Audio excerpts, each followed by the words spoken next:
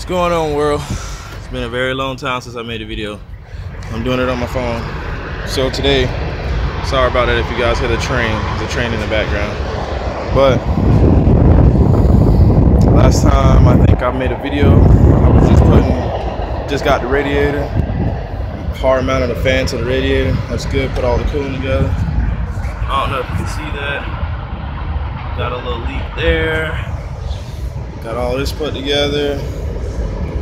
Luckily, everything still works fine. The alternator, the starter, water pump. I kind of reuse a bunch of shit, but talk about being budget to the fullest. Just finished up the exhaust. Figured out the issue with the fuel pump. These are, I don't know if you guys can see that, but 17-pound injectors. I got a megasquirt 2 at the house. Waiting on it. Waiting on a little bit more time, a little bit more money, man. But this car has 210, and I'm about to turbo it. I was getting it ready. Little project car, but first, one turn.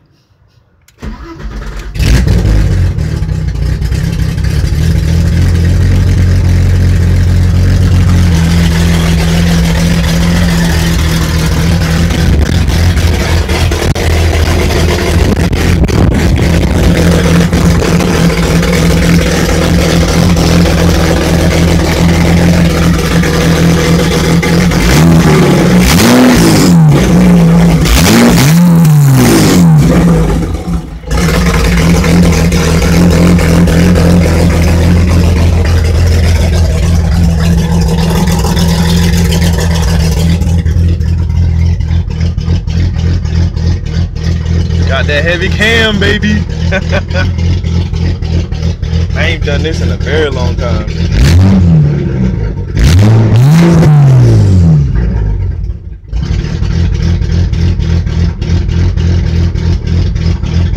My gauge cluster, the lights on it went out. I'll fix that. But I ain't got no O2 sensor there either, so. And I'm limited on fuel. Car-wise, idling so rough like that. But yeah, man, just did those not too long ago, maybe like 3 weeks ago. ARP studs, OE head gasket, torque down to 74 foot-pounds. Yeah, there it is, guys.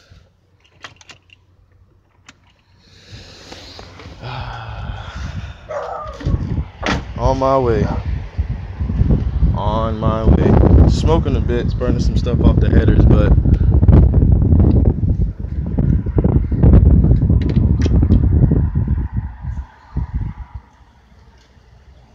yeah, that's good. Got the little leaks in the spot I got them in, but I'm not worried about the little tiny little leaks. That shit can be fixed. And I'm outie, my folks.